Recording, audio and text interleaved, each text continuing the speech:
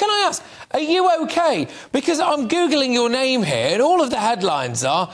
Martin Roberts says he has an irrational fear that he's going to die at any moment. What's going on? I'm fine. Honest, I'm gonna... Joking. Wouldn't that be a good news story? Wouldn't that be a good news story? I mean, TV News filmed Martin Roberts' imminent death. No, listen, I almost died a year ago, and it came out of nowhere. It was a health scare, and I was 3 hours away from death, and that doesn't half rock your world when it happens to you. So, yeah, I am slightly flippant about house prices, because since then, a lot of things in life have taken a bit of a different spin. It's like, does it really matter? Like, I was in Lidl's, and they wouldn't let me take the plastic trolley with my stuff from the supermarket out to my car. It set off an alarm.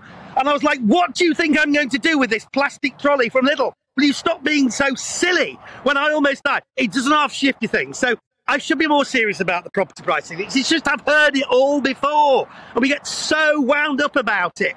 It'll change next week. It'll change next month. In general, houses are a really good thing to invest your money in.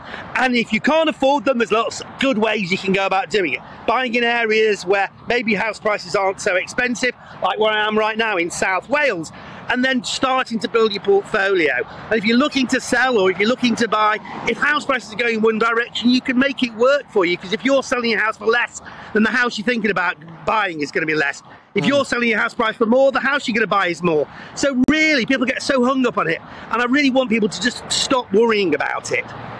I wish I had your attitude to life. The things that keep me awake at night at 2 o'clock in the morning about stuff that I may or may not have done 10 or 15 years ago that are completely irrelevant to my day-to-day life. Can I just ask you, before I let you get going, Homes Under the Hammer, iconic show, fantastic stuff. What is the most bizarre situation you've ever had on that show? I mean, you meet all sorts and you see all sorts, don't you?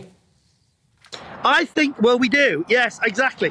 I think it's the ones where people have super duper expectations of what they're going to achieve with very little money. There was the house in Swindon where the guy was going to do a new roof, a new extension, new electrics, damp proof throughout, and build an extension, and ask him what his budget was, and he says £2,000. So I want to know who his builder is. A couple of things stick to mind. I didn't like it when I went into a kitchen and there was a rabbit hutch built into the kitchen units. I wasn't sure if that's so they could be closer to Thumper or Thumper could be closer to the oven. And it's always great when people take the most unlikely buildings and turn them into something. So, like public toilets.